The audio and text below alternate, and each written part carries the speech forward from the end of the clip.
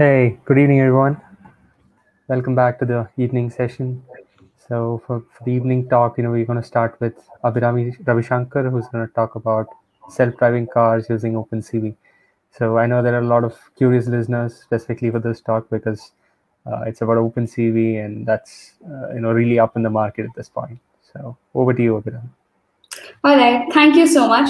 So, good evening, everyone. My name is Abirami, and I'm from Bangalore. And we all know the traffic situation here and the number of accidents that happen on a daily basis during the peak hours. Well, at least before the pandemic began. Life would be a lot simpler with self driving cars, and I was always keen to work on it. I got introduced to OpenCV in my first year of engineering, and it has a wide range of applications for both human and non human detection. I began this project as a step closer to innovating what already exists today and started it as a weekend project. So, today I'm going to be talking about self driving cars using OpenCV. So, the objective here is to basically understand the use of OpenCV for self driving cars and to understand the nature of the obstacle present in front of it and time it takes to basically move away from the obstacle and the nature of path that needs to be taken after encountering the obstacle. So, first, what is a self driving car? A self driving car is also known as an automatic vehicle or a robotic car, which is basically a vehicle that is capable of sensing its environment and moving safely with little to no human input. Self driving cars combine a variety of sensors to perceive their surroundings, like radar, LiDAR, sonar, GPS, and other inertial measurement units. Advanced control systems interpret sensory information to identify appropriate navigation paths as well as obstacles and relevant signage. So, the concept of self driving cars has actually been around for a few decades now. Scientists in the beginning were actually brainstorming through a few ideas and faced problems one wouldn't be able to figure out without implementing it in the real world. I would like to walk you through a small introduction into the history of self driving cars, problems faced using certain techniques, and what we know as a self driving car today.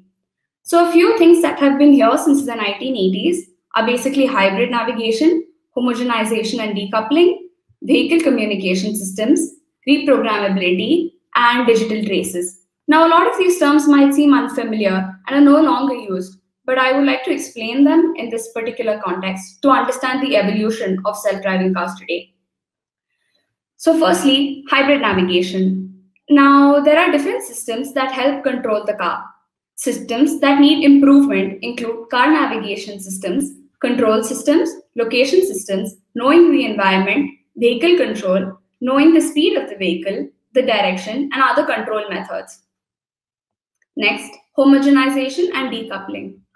Homogenization indicates the fact that all digital information assumes the same form. The concept of homogenization also applies to autonomous vehicles. In order for autonomous vehicles to perceive their surroundings, they have to have different techniques, each of their own, accompanying digital information, that is from like a radar, GPS, motion sensors, or using computer vision.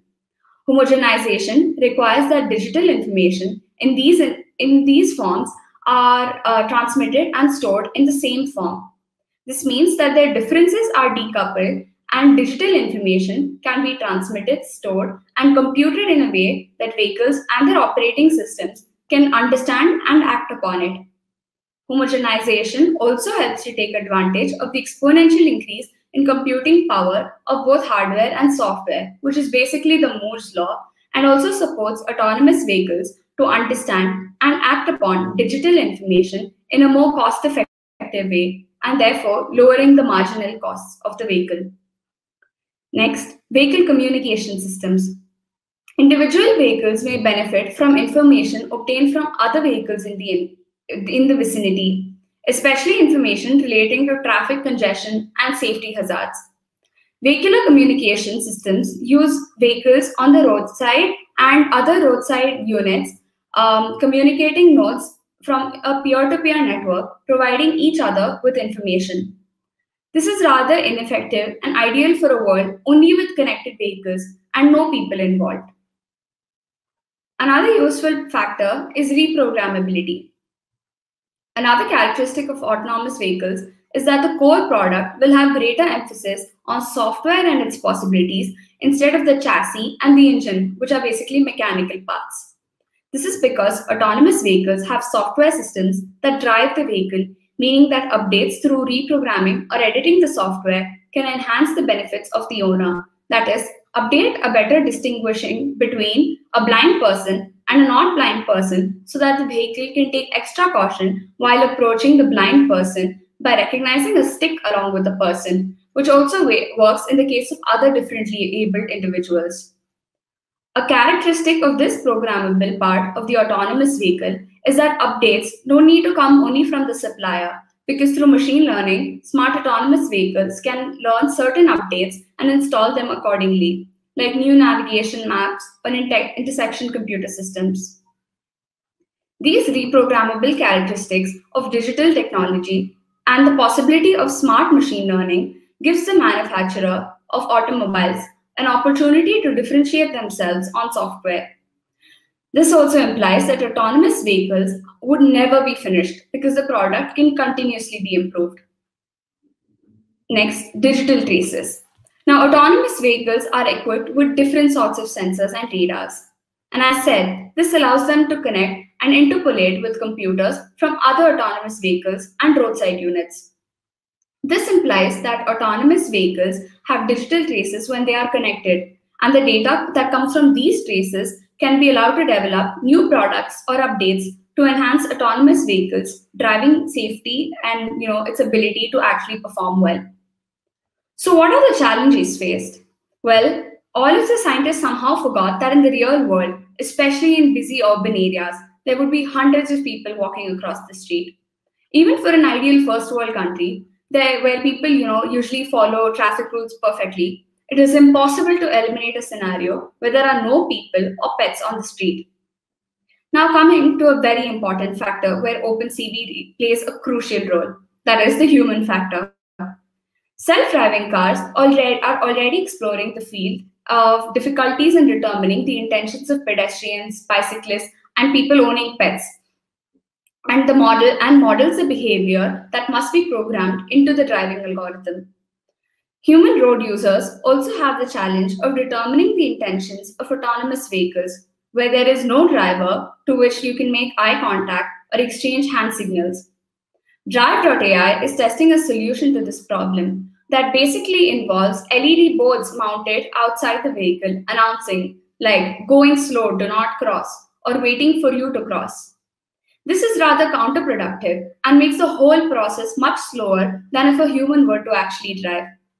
Now, the handoff from automated driving to manual driving, which can become necessary because of unforeseeable road conditions or if the vehicle has limited capabilities. Now, a sudden handoff could leave the human driver dangerously unprepared for the moment, and in the long term, humans would have less practice at driving and might have a lower skill level and thus be more dangerous in the manual mode. Semi-automated cars have shown to suffer from this very problem. For example, Tesla Autopilot, and people usually ignore the road and use their phones and perform other activities inside their car against the advice of the company, as the car is not capable of being completely autonomous. In the near future, pedestrians and bicyclists may travel in the street in a much riskier fashion because they would believe that self-driving cars are capable of avoiding them. In order for people to buy self-driving cars and allow them on the road, the technology must be trusted as safe. And as an engineering student, I also came across Waymo and Uber's incident, and it actually got me thinking, how hard can it be? Well, it turns out a lot. Anyway, this is how I built the primary prototype. So the plan of action here was to basically find the depth of the obstacle present in front of it, calculating the total time the object spends in front of the camera, detecting the nature of obstacle present in front of it, whether it's a moving object or if it's a stationary object, and the movement of the car based on this data received by the computer and works real time and mostly using data fed into it over a period of time. So the solution here is to basically use Opencv. Now, what is Opencv and why do we use it? Opencv is basically an open source library which is aimed at real-time computer vision. The library was developed by Intel and is cross-platform. It would support basically Python, C++, Java, and other programming languages. Computer vision is a cutting-edge field of computer science that aims to enable computers to understand what is being seen in front of the image. Opencv is one of the most widely used libraries for computer vision tasks like face recognition, motion recognition, object detection, etc. Several people have been working on this for a few decades now, but only for specific applications and more to do with their software than software and hardware integration. So I decided to attempt a combination of these applications like lane detection, traffic light and signal detection, pedestrian detection into one prototype, and also keeping in mind only the software point of view and trying to perfect it, and later planned on scaling it into hardware. If it's okay, I'll take a little water break.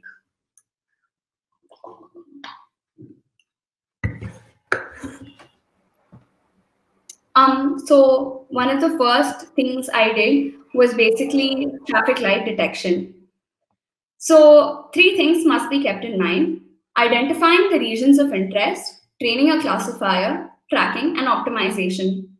So images from urban areas usually have a lot of things going on. There are cars, pedestrians, traffic lights, and a lot of information that needs to be processed at a quick rate. The detection limits the amount of time, basically the amount of information that needs to be analyzed into much smaller regions of interest. Now, the regions of interest presents a list of potential traffic light candidates, and if it is implemented correctly, the detection should improve the system's speed and performance. I would also like to talk about a few methods that I tried and also explain why I wouldn't recommend it. So a lot of you might have heard about sliding windows. Now I will explain why I did not use it. So sliding windows is basically a box, or also known as slides, across the image at every interval, and the classifier checks if the contents inside the window is a traffic light or if it is something else. Sliding windows are simple, intuitive, and easy to implement. The purpose of the region of interest is to limit the work that the classifier has to do. If we were to use this approach, we would need relatively small windows to catch the traffic light. To handle the range of traffic light sizes, we would have to run the sliding window approach multiple times using different window sizes and construct a pyramid, an image pyramid. So this would basically be an extremely complicated task. Now, color thresholding is also extremely popular. Traffic lights emit one of the 3 colors, basically red, yellow, and green, or green. The basic idea behind color thresholding is basically to limit to where these 3 colors are present. Anywhere where the image is not red, yellow, or green is set to basically black. To effectively isolate the colors we are interested in, a few considerations need to be covered, like color space, threshold cutoff, and variation in illumination. Typically, images are present in the RGB color space. However, RGB mixes the color and intensity information through its channels. This makes the RGB format sensitive to changes in lighting. To detect the traffic lights, we can't have variation in lighting depending on whether what stops the threshold from picking out the right colors. So to combat this, many opt to convert color spaces that separate color from image intensity. Now, some of the more viable options are like spotlight detection. So a spotlight is basically a bright area in an image surrounded by a darker area. The idea behind this detection method is that traffic lights will appear brighter than their immediate surroundings. The image is transformed into grayscale and a white top hat filter is applied. Now, the white top hat filter highlights the areas that are brighter than their surroundings. The stoplight detection method is robust to variations in illumination because of the structuring element, which is basically the kernel, is applied locally, meaning uneven background illumination would not be a problem. We can find blob in the image and filter them by shape or size. Unlike before, we do not rely on color information. Now, another very advanced method is blob analysis and morphological filters. Blob basically stands for binary large object and refers to a group of connected pixels in an image.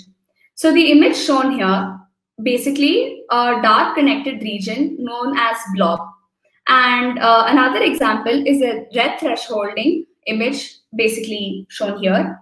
And so every red object is basically an image and can be viewed as a blob with important properties like shape and size. So the color and blob-based methods customarily use morphological filters to refine the information in the scene.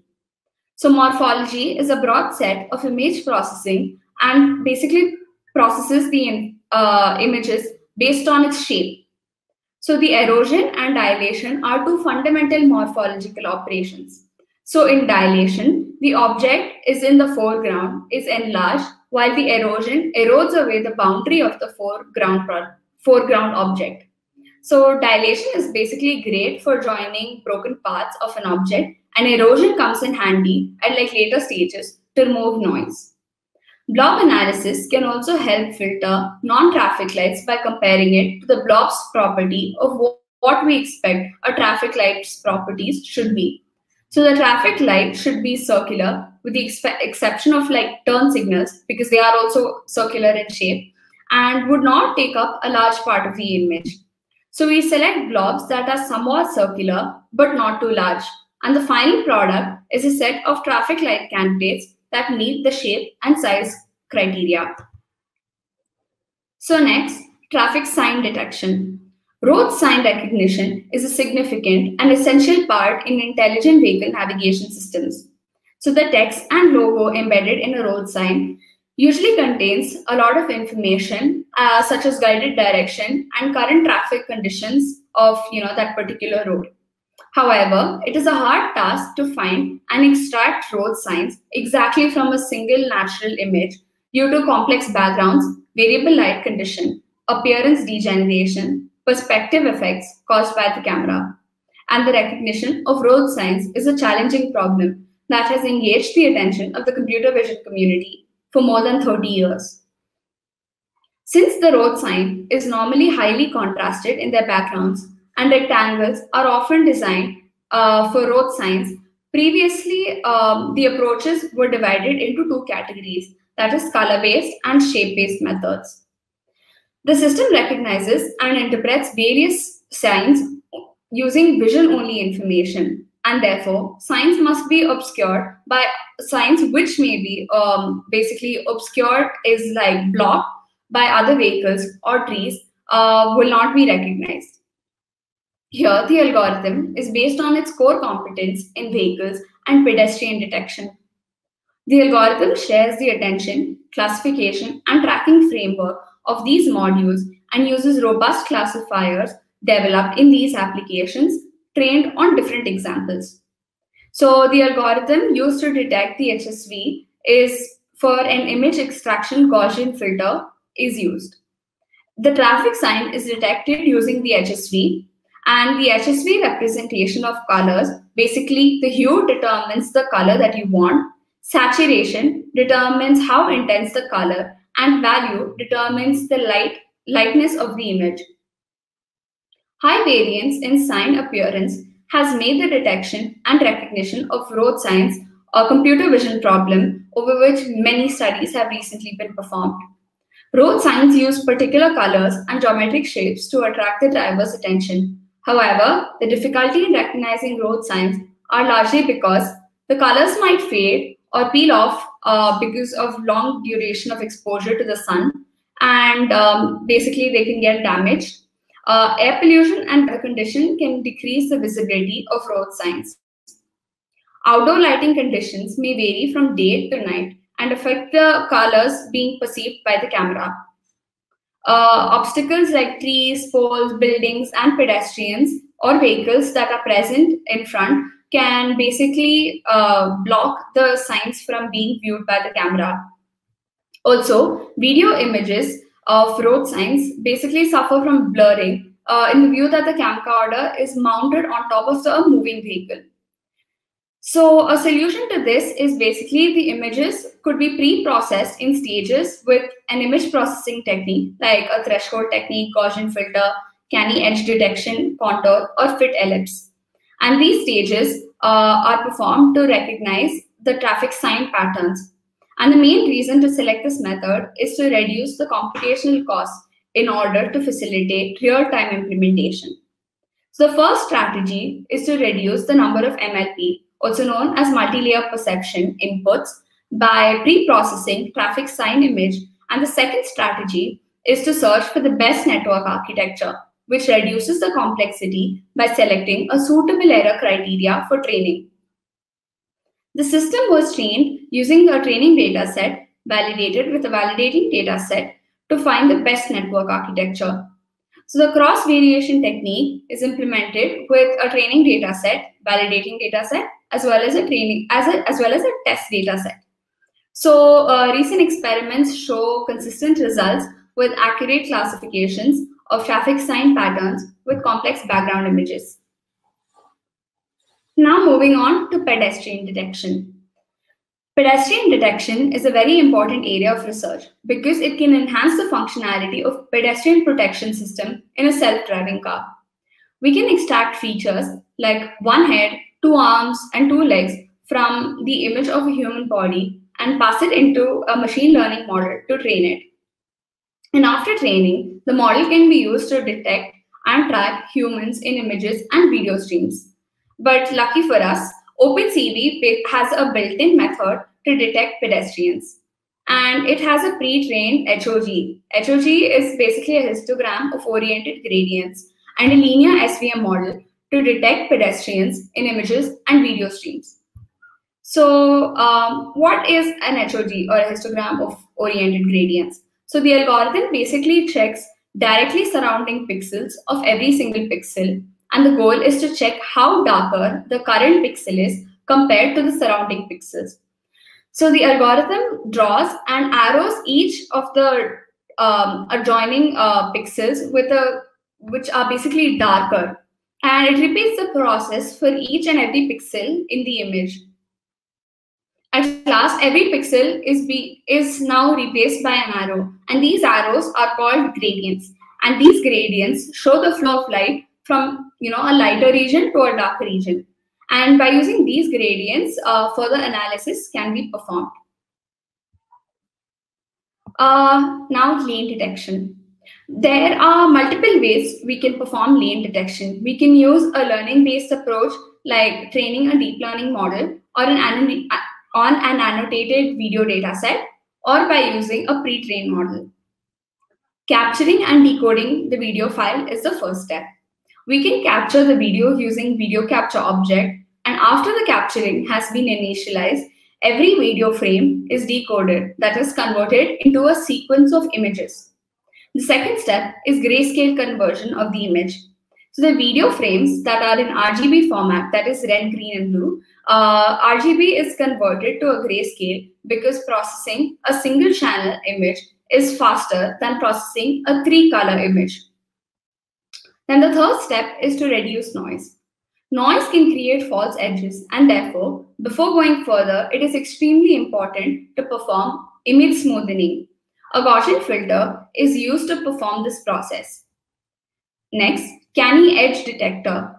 It computes the gradients in all directions of our blurred image and traces the edges with large changes in intensity. Then, region of interest. This step takes into account only the regions covered by the road lane. A mask is created which is of the same dimension as the road image. Further, a bitwise AND operator is performed between each pixel of the canny image and this mask. It ultimately masks the canny image and shows the region of interest traced by polygonal contour of the mask. Then the hue line transform. The hue line transform is a transform used to detect straight lines, and the parabolic hue line transform used here gives an output as the extremes of the lines are detected. So the libraries used for this task are basically, of course, Opencv, Matplotlib, and NumPy. So, to conclude, I would like to say it is extremely important to keep in mind the human behavioral aspect of self driving cars before venturing into it. And I hope you learned quite a bit from my talk. If you have any questions or would like to know more, please feel free to contact me. And also, I did a good amount of research into this topic for a few months before dipping my feet into it. And I made it a point to learn from articles about failed projects and why it didn't work and why it has taken about 40 years people since people started working on it to achieve a small amount of autonomy that these cars have. Thank you. Hey, great talk, Abirami. Thank So you. I know there are a lot of questions actually, and we've asked them to reach out to you on Zulip. All right. Yeah. So thanks a lot again, and Thank up you so next much.